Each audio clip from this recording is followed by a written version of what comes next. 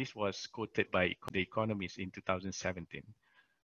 So the world's most valuable resource is no longer oil, but data.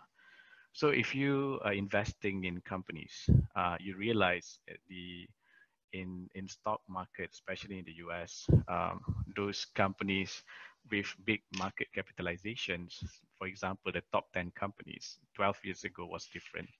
They used to be the oil and gas company like ExxonMobil. But today, if you look at the top 5 companies, they're all tech companies started with Apple, Amazon, Microsoft, Google, Facebook. So those are companies who understand the power of data. For further clarity, data is useful if you process it.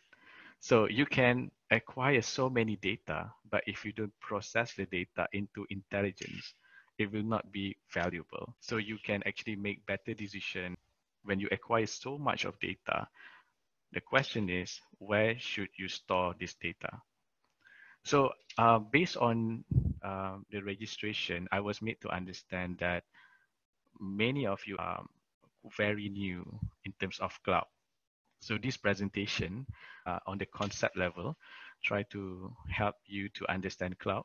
And I also understand that a few of you has already adopted cloud. This may not be the best session for you, but I hope it will be a refresher course at least.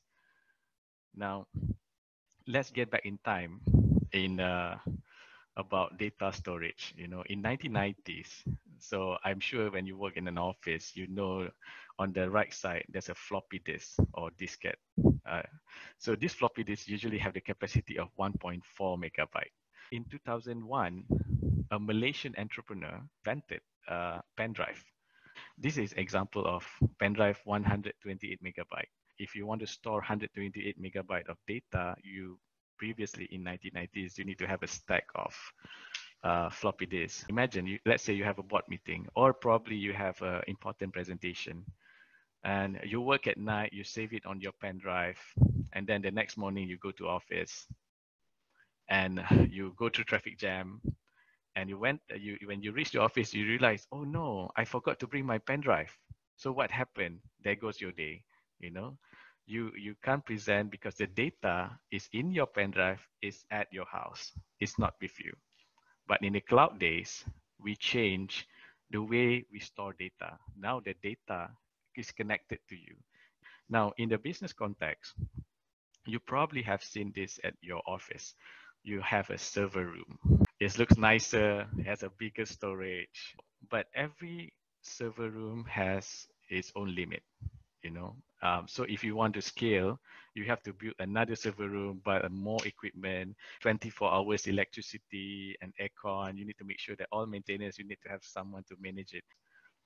Now, let me talk about views of cloud. So when we ask people on the street or people at the office, like, hey, what do you know about cloud? They usually think about cloud is Google Drive, which is not wrong.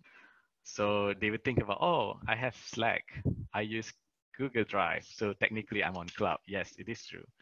But when you ask developers, when you ask them about cloud, they're thinking something else. They're thinking about Amazon AWS and Azure.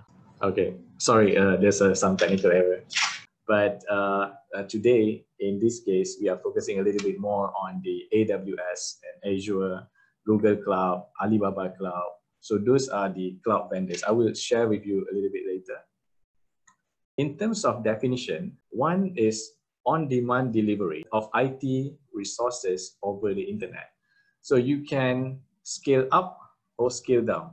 Today, you probably need 100 gig. You use 100 gig. But tomorrow, if you need 200 gig, you can scale up any point of time without having to invest in another server. But if you need to scale down because you don't need it anymore, you can just scale it down.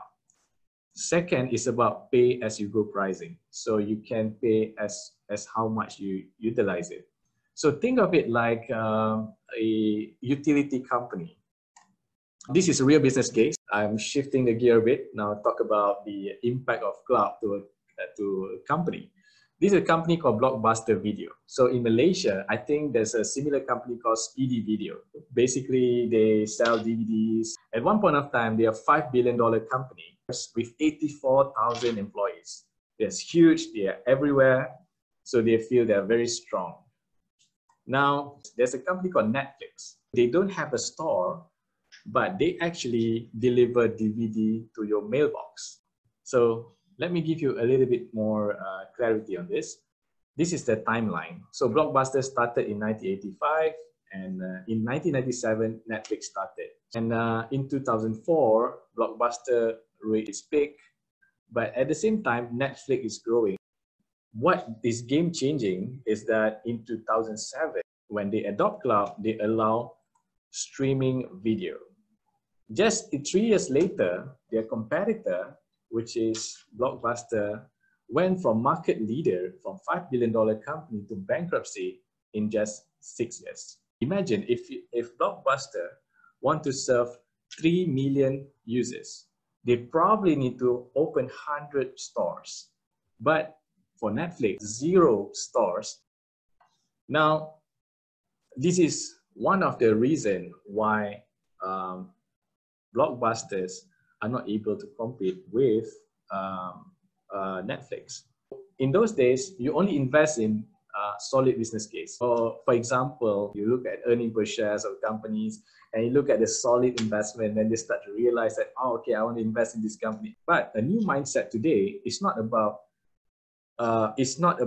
holding to the yesterday's mindset, but it's about thriving in uncertainty. You need to thrive in uncertainty, which means you need to take some risks. So, you know, when you want to launch a product, you don't need to wait for 100% to be perfect. Probably when you develop and you reach the 100% mark, you probably have lost 3 million customers. By maximizing the power of cloud, you can see a different value proposition between Blockbuster and Netflix clearly.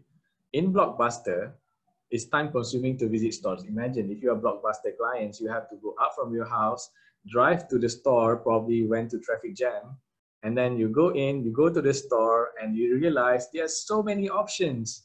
There are so many DVDs, and there's no recommendation. You have to choose. Probably you ask someone besides you, probably your friend, hey, which movie I should watch? The only reason why you need to ask is that because you are paying DVDs based on price per DVD. Either you rent or you pay for it. But in Netflix, you can watch any movie anytime. You just pay one subscription fee. You don't have to worry about choose whether this is good content or not good content. If halfway you think that the movie sucks, you can just switch to another movie. So if you don't know what to watch, in Netflix, they will share with you, oh, the last 24 hours in Malaysia, people actually watch this kind of movies. Probably if you don't have ideas, we give you some ideas what to watch. So smart recommendation is actually very useful, personalized to yourself. So you know, when you subscribe Netflix, for example, they will ask you for your profile. What's your preference? Do you like romantic comedy? Do you like thriller movie? Do you like what type of movies? And then they will start personalized for you. So, and that data helps them to shape a customized engine so you can actually always engage with Netflix.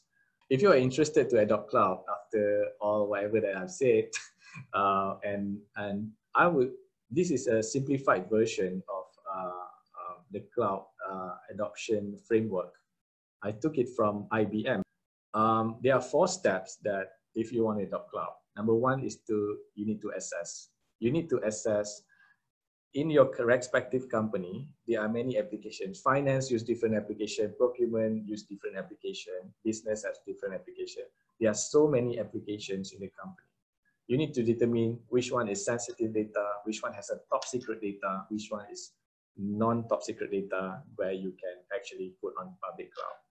Then you need to work likely with the cloud consultants to help you identify which cloud providers suitable for your needs, because every cloud provider has its own strength, have their own way of retaining you as a customer. And you adopt, you manage the cloud deployment, and lastly, it's about optimization, because cloud is very easy to deploy, And also because of that, you may subscribe to many services easily, and that might cost you a bomb. Maybe those services, some of it you need, and some of it you don't need it. So you need to have a discipline to monitor the cloud consumption.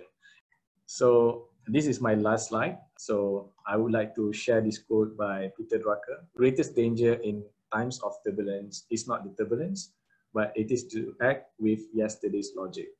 So with that, thank you very much.